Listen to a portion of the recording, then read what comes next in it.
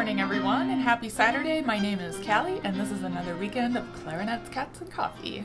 In today's video, I am going to give you guys 5 tips on how to clear up your Clarion register. Now, the Clarion register consists of the notes on the clarinet above the break all the way up to high C, and this register often can sound kind of pinched off and maybe really sharp, and so hopefully the tips that I give you today will help you guys clear that up. Before we do that, just a quick reminder, these tips are being explained and demonstrated through the Weber Concertino. Now, if you're presently not working on the Concertino and you have no interest in working on the Weber Concertino, don't worry, you can apply these tips to anything that requires a nice, beautiful sounding Clarion register.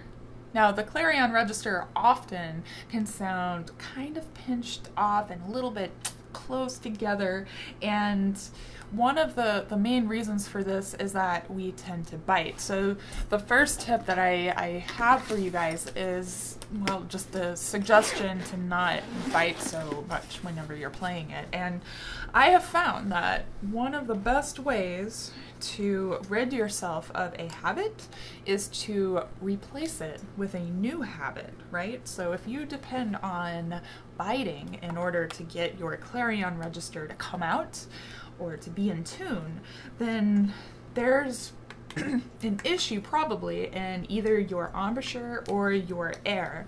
So that brings me to the first main tip, which is to strengthen your embouchure and to play with a more firm, controlled embouchure, right? So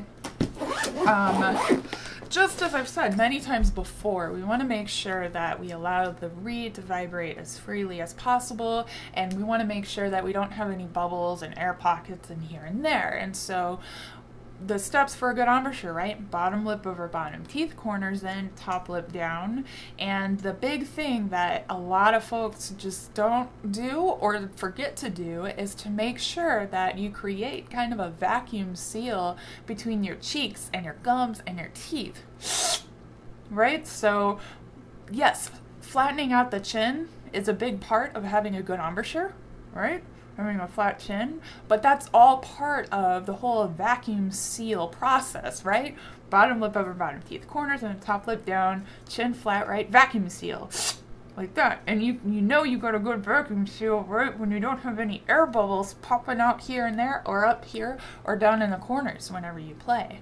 So that's my first big tip. Make sure you have a nice, great embouchure that's ready to allow your reed to vibrate as freely as possible. Now, the second part of this is if you're like, Callie, I've got a really good embouchure, but I still feel like I am biting and I need to do this just to get these notes out. Okay, just stop. Don't mess up your embouchure or anything.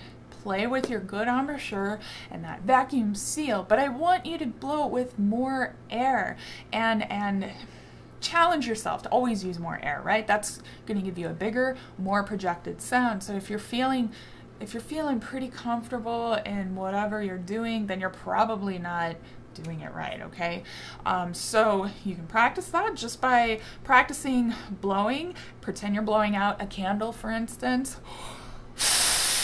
That forward air, you can really feel it, right? If you're imagining blowing out a candle, you can really feel your core being engaged and really just pushing that wind out. So that's the kind of air you want to play with. Now, the third tip is if you're playing with a good embouchure and you're using a lot of air and things are still sounding kind of pinched or maybe a little bit honky or kind of gross, I suggest checking your reeds and make sure your reeds are not too hard or too soft. A reed that's too hard is going to require you to bite no matter what, like, because it's just too hard to play, right? And a reed that's too soft, you may bite, you may pick up some other weird habits of not blowing enough air. And so if you choose the right reed, you should be able to put a lot of wind against the reed without the pitch going flat or sharp or all over the place. It should be a very stable pitch, okay? And that's assuming you've got your good embouchure and you're playing without biting and you're using a lot of air. So check your reeds. Old reeds can sound pinched. They can, they'll tend to sound good only at one dynamic, and they may even get a weird honky sort of sound when you blow too much air at it. So if your reeds are old, pitch them. If your reeds are too soft, it'll be very similar. If your reeds aren't broken in yet, don't play on it beyond the point where it gets waterlogged. So you want to let waterlogged reeds dry out. So if you're trying to break in a whole box all at once, then try to switch out your reeds from you know, every few minutes to break in the whole box without playing on a reed that's too waterlogged, because that can also affect the kind of air that you play with too. I know it's a lot. I know it's a lot of stuff, but these are things that we have to think about in order to sound good, right? Now the other thing is, if you're playing with a lot of air now and you're good embouchure and you've got a good reed, sometimes we actually will do this weird thing where when we play high, we pull our tongue back or we push it down, and I'm not really sure why. Perhaps you're letting the mouthpiece push back at you and your tongue's going down or something, and you're letting your equipment win, right? You got to keep your tongue pointed at the reed. You got to keep it close. The air has to be very focused and going directly at the reed. So I just imagine like having my home base like just for the tip of my tongue. If I'm not articulating, home base is like here, right? And so my tongue's pretty high in my mouth, and then when I go to tongue, I just go up like that, and that's about it, right? I'm never, you know, pulling it back, or if I am, then I know I'm doing something wrong, right? So try that. Keep the tongue near the reed, the tip of the tongue close to the reed.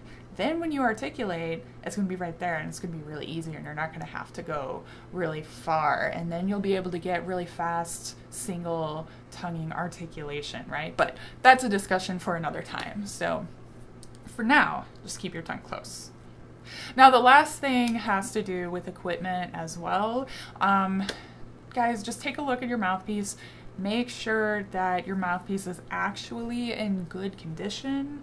So a lot of times, if our mouthpiece is more than 2 or 3 years old, the edges of the rails and the tip can become kind of worn out, a little bit rounded and stuff like that. So if that's you, you might want to test out a new mouthpiece, or try you know, think about getting a new mouthpiece soon, because any kind of like chip, any sort of wearing out of, especially the part that the reed is vibrating against, like right here, the top rail and the sides and stuff like that, if that gets worn or chipped or scratched or anything, then it can really have a great impact on how you play. And man, I just know, like, when you're playing on bad equipment, you can pick up bad habits. So check out a new mouthpiece if that's you. Try out some different mouthpieces and see if that helps. All right, so that's pretty much it. Okay, so the 5 tips here we've got: don't buy it, right? Create a vacuum seal with your embouchure. Keep your tongue close to the reed. Make sure your reed is balanced to your mouthpiece, not too hard or too soft. And the last tip here is to make sure your mouthpiece is in good condition. All right, so these 5 tips are not the only tips, right, for making a good sound in the Clarion register. If any of you guys have your own little tips or tricks, any sort of, you know, breakthrough that you've had, please leave them in the comments below so we can all learn from each other. I know that a lot of you guys out there are working on the same things here, and so I'd love to hear what you have to say. Now, if you guys like my channel, please become a patron of my channel for as little as $3 a month. Patrons, you guys are awesome. I love hearing from you on a regular basis. We're going to have a coffee chat today right after this video for those who are at the coffee level, chat level, or higher. And in the meantime, I hope you all have a wonderful weekend, a really good rest of your week next week, and I'll see you all in a week for another video in Clarinets, Cats, and Coffee. And as always, happy practicing.